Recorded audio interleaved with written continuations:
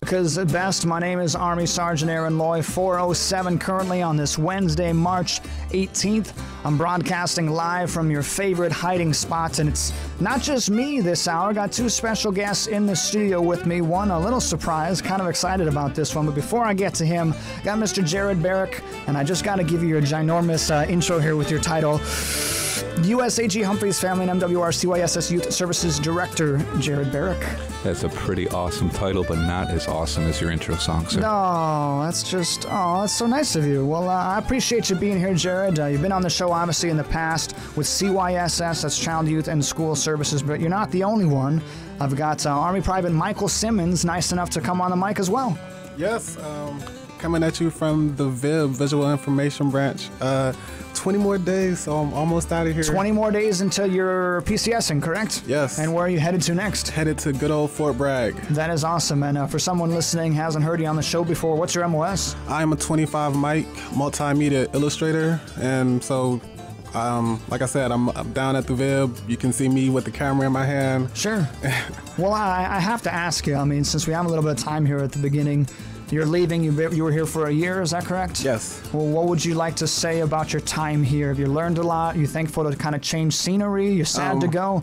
I'm very sad to go. Like, honestly, I've loved my time here in Korea. I wish I could stay longer. Sure. Definitely is a place that I will be trying to come back to in the future. I completely agree. It's a beautiful country, and it's a great place to serve as well. I agree with you. Yep. But, Jared, I turn to you. We've got CYSS stuff related, and is it safe to say we've got Month of the Military Child coming up here? We got some events to kind of highlight with that? Oh, absolutely. That'll be the safest thing you can say. We're going to talk all about the Month of the Military Child this hour. There you go. So if you're a military child or you're a parent and you have one, pertains to both of you. So please keep on listening. We got some great stuff on the agenda. And speaking of, we got some music for you as well. A little less talking right now and more music. And you're watching YCTV.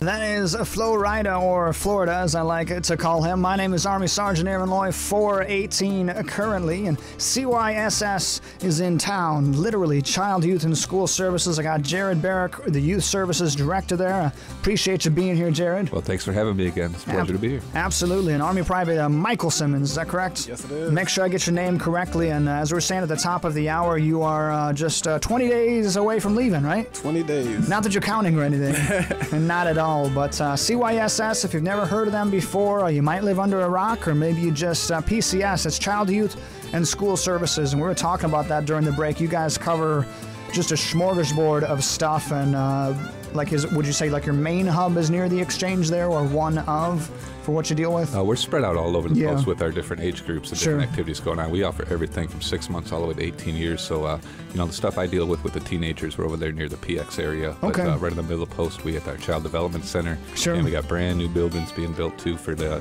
transformation for the School Age Center, and a new Child Development Center in the works. You know, I think it's pretty obvious that I've lived on an airbase a while, because I'm pretty sure I just called it a BX. I'm honorary Air Force today, I think is how it goes. But I appreciate you guys being here. As I talked about at the top of the hour, next month, I believe, is Month of the Military Child, correct? That is correct, sir. And I don't know about you guys. I was a military child. My dad was in the Air Force 21 years. Were either of you military children, or you have family related at all?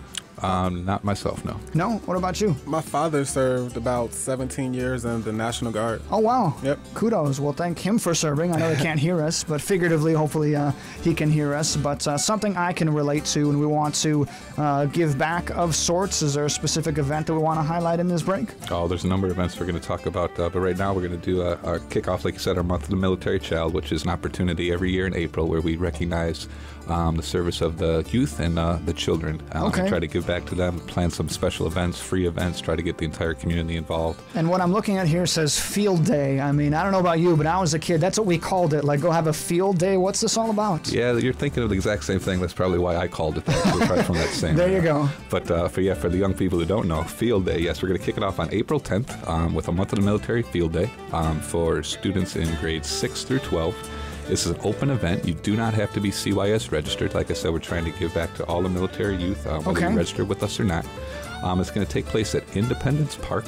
That's right outside the main gate, and we have a full schedule of activities, sports and fitness, fun challenges, things to keep the young people active and running around. We'll have capture the flag games, dodgeball, ultimate frisbee, kickball, soccer, disc golf, flag football, more soccer, more kickball. Oh my gosh. And it's just going to go on and on. We'll be out there from 1 p.m. until 9 p.m. Which place is this again? It's at Independence Park. Independence Park. Yep, right outside of the main gate of Camp Humphreys. Okay.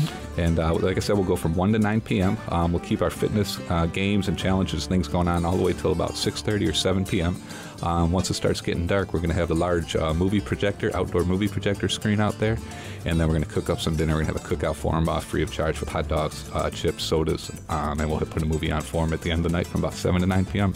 So it's an open house event, too. You don't need to sign up. You don't need to pre-register. You can show up anytime from 1 to 9 p.m. and just run out on the field, and we'll get you hooked up on a team or what's going on and have a good time. Yeah, you really got nothing to lose there, and I think it's perfect timing, whether it's intentional or not. I'm assuming it is, but that time of year, this time of year rather, crazy good weather, and hopefully it'll be great weather for that as well to be doing stuff like that. Yeah, absolutely. The weather's breaking, and that's the last Friday of their spring break as well. So, hopefully we'll catch some people might be taking a trip at the beginning of the week, coming back, but get ready to school, come on out and have some fun with us. And like you were kind of hinting there, we've advertised, and we continue to do, obviously, many different CYSS events, but I'd say the majority of them, your child has to be registered with a CYSS, but this is not one of those events. I want to make sure I really make a point to do that, because if nothing else, you can just come and see the type of stuff that you guys put on. Absolutely, that is correct. Everything we do normally is registered, but this one is an open event, open for everybody 6th through 12th grade. Even parents want to come by and stop and see what we do. We'll have even registration papers out there for them too, information to get signed up, because anything with the teen program is free of charge. Just a matter of paperwork. But yeah, show up on April 10th. We'll have all our staff out there. Be able to talk to you. The kids are there. We'll get them out there having a good time. No problem. Too easy. I mean, when I was younger, I'm assuming they changed the name. I always wanted to ask this question. I'm not sure if you're familiar at all. But when I was younger, my dad was in the military. I was part of the AYA. Does that ring a bell at all? That was their kind of youth program of the time. And this would have been like mid to late 90s, but I'd be curious to look that up and see if it was just a name change or how that worked. I'm unfamiliar with that acronym. The mystery goes unsolved. That'll have something to do. I'll look that up tonight. Sure. Well, what about you, Private Simmons? I mean, you said your dad served in the National Guard? My father served in the National Guard, but I really was never a part of any of the youth things. Every now and again, they would have different events that we would go to, but nothing major, really. But if you were a youth today on Camp Humphreys, you'd sign up for every one of these programs, right? It's like, I would do it in a heartbeat. I said jump, and you say how high. I mentioned the registration's free. There you go. Right? No, it's very cool, and I mean, you said your dad served there. Obviously, it's a little different because he wasn't doing it active duty, so to speak. But just to kind of plug your brain, I'm curious, what made you join? Did that have any influence on you joining the military? Yes, I knew that joining the military, I would be coming into like a really good team of things, of people and everything. And I've always loved to travel, so the military is just right up my alley for this. It affords you a lot of those great benefits. I agree. Yep. I love my job. It's like this is what I see myself doing, in the world. So the fact that I get to do it and serve my country, all the better. I completely agree. It's a very well said words. We'll take our first break here. We got more CYSS on the way. What's up? We're Hot Shell Ray.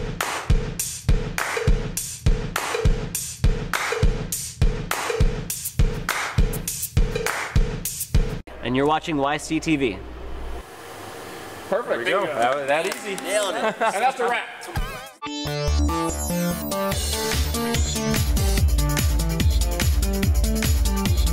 That is brand new track, Life of Dylan is the name of that band, and the song Overload. I'm not going to overload you with too much information, just two more things we want to cover. One specifically, and if you haven't figured out already, next month is Month of the Military Child. We want to highlight a lot of different events through CYSS. It's Child, Youth, and School Services, and it just so happens I got two guys in the studio with me that are kind enough to come on the air and talk about them. I got Army Private Michael Simmons, who's on his way out, got about 20 days, not that he's counting, but in the studio. Thanks for being here. No problem. And then also Jared Barrick, USAG Humphreys Family MWR CYSS Youth Services Director. is his name. That's me. Thanks for having me. I just like saying it. It's like a good tongue twister, like exercise as a DJ. I just think I need to be like, it's like Anchorman when he's like, Unique New York. Good pre-show Yes, warm-up. the Human Torch was denied a bank loan. And, it's just a good one for me to use. But I appreciate you being here. Next month is Month of the Military Child. And we were kind of joking during the break. Maybe they need to do like Month of the Military Parent and have a child lock out. Because that's the opposite of what we want to talk about. A child lock in, correct? Absolutely. Well, it's a good opportunity for the parents to put the children somewhere else too. So we're giving back to the There you community go. that way. We'll I take like care of the it for way a you night. think. But yeah, this is an annual event. We're going to run it on April 25th through April 26th. Okay. Saturday night into Sunday morning, 10 p.m. until 6 a.m. the next morning at the Humphreys Community Fitness Center, known to some people, not me, as the Super Gym. Again, I like to call it the Humphreys Community Fitness Center. But if you're I like a teen, the branding there. There you go. If you're a teen and you want to sign up, come to the Super Gym. I love how PC you are. I love it. There's definitely certain people that are listening right now that are like, thank you, Jared. They're proud of me right now. Yes, exactly. But it is a lock-in. These are a lot of fun. Again, as I was saying earlier, my dad was in the military, and I went to a few of these when my dad was in the military, and I think they're tons of fun because it's kind of unlike anything else you can really do activity-wise. Yeah, and it's a great location for us to be in there. We have the whole gym to ourselves. That's awesome. So we got tons of activities planned, basketball games, gym competitions. We're going to set up our own video games, all the brand new Xbox 1s, PlayStation 4s with video game tournaments. And the real cool thing about this event, it's an annual event, and it's done... all the military installations are encouraged to participate in on the same weekend. Oh, that's awesome. So in honor of Month of the Military Child, we're going to try to connect here with all the other Korea bases that will be performing the lock-in on the same weekend. So we're going to try to see if we can get some Skype. I was just going to say that. That's what I was picturing in my head, like some FaceTime or Skype or whatever. Yeah, absolutely. That's the plan. So that's so cool. We try to do that every year, and then we can come back and we make videos and things like that and share with all the other bases, and we get to see what people did in Japan, what they did in the States, what they did in Hawaii, and we all come together at the same time frame every year for the Month of the Military Child, and the lock-in's going to be April 25th through the 26th. I really like the idea of that because speaking as someone who was a military brat, so to speak, I think it kind of fell on deaf ears to me when I grew up that like other kids were going through the same stuff that I was, and that's a great way you can kind of look out and say, hey, I'm not the only person that lives in that kind of different, unorthodox military life. That's right. We take this event as an opportunity to talk about that as well.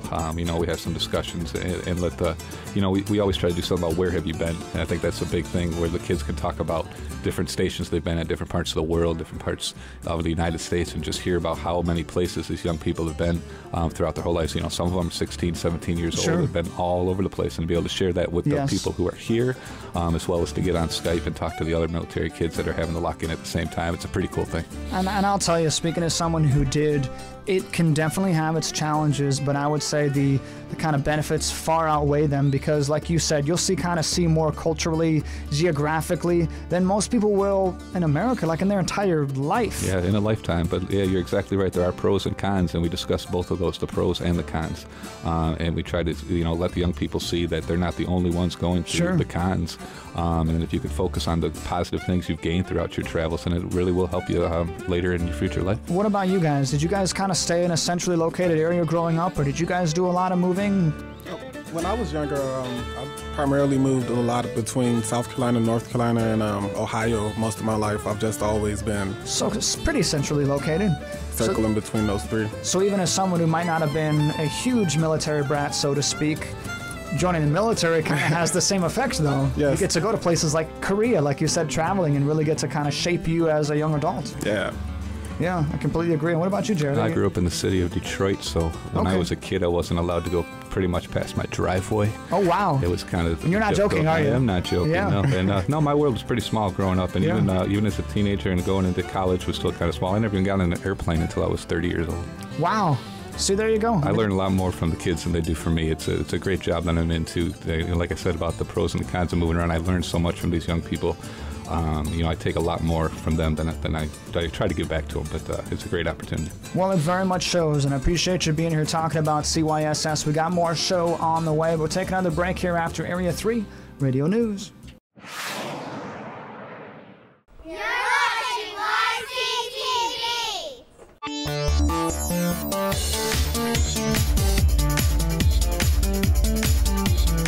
Welcome back. It is 4:48 currently. That was Ashley Simpson, Love, of course, spells love. And I got two lovely guests in the studio with me. I've got Army Private Michael Simmons, who's kind enough to come on before PCSs in 20 days. Thanks for being on the air. No problem. Love to be here. Absolutely. And then Jared Barrick, return guest, of course, with CYSS. He's the Youth Services Director. I appreciate having you on the show. Appreciate you letting me be on the show. Absolutely. So we want to wrap up the show here. One more month of the military child kind of related events, and we want to be intentional about that. It's a very important thing. Kids who do serve of sorts as their parents serve as well. And the final thing we want to cover, if you don't like it, I would say you're not American, but you're just probably not human, and that is food. We got a cookout on the agenda. We got a cookout on there, yes, sir. It's going to be the last day of the month, and like you said, a month of the military child is very important, so we do want to keep saying it is one of the biggest things of the year CYS does is to honor the month of the military child every April.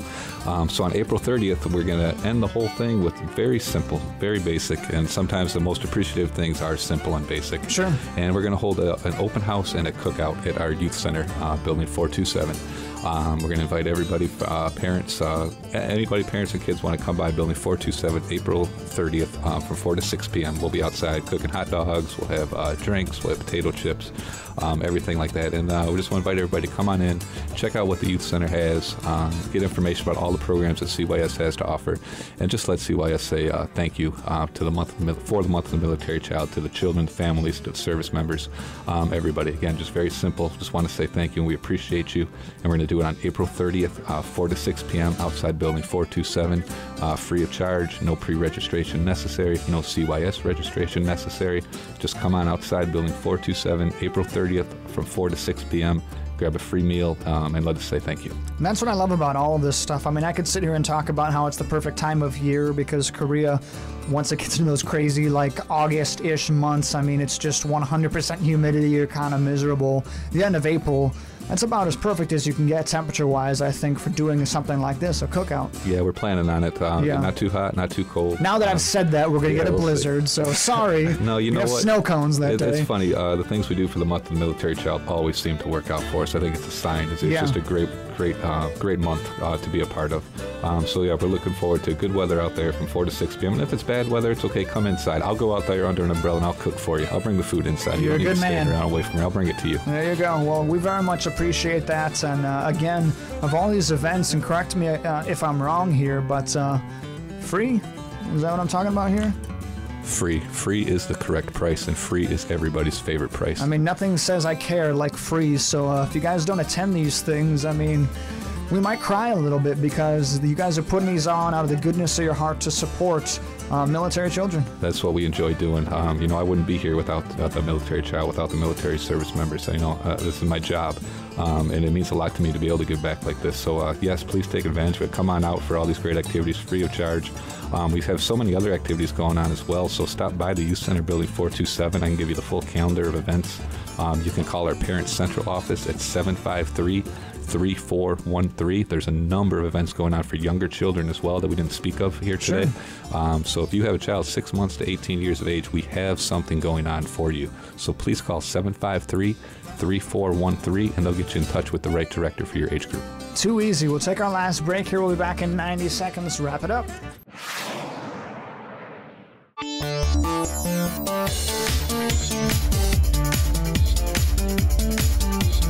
Myself. So I appreciate you guys coming on the show. Jared, before we say goodbye, anything we missed or any plugs if they want to contact you guys either online or phone or anything? Yeah, I just want to encourage people, they can check out our Teen Center Facebook page at Humphreys CYS Teen. Gives you all the updated information, schedules, and announcements. If you have any questions about the schedule or want, you can call me directly. My name is Jared Barrick. Call me at 753-5614. If you need to get your child registered at any age level, you can call our Parent Central office, 753-3413. There it is, Jared and Private Simmons. Appreciate you guys being on. Let's play you out with music right now. It's Atlas Genius. If so...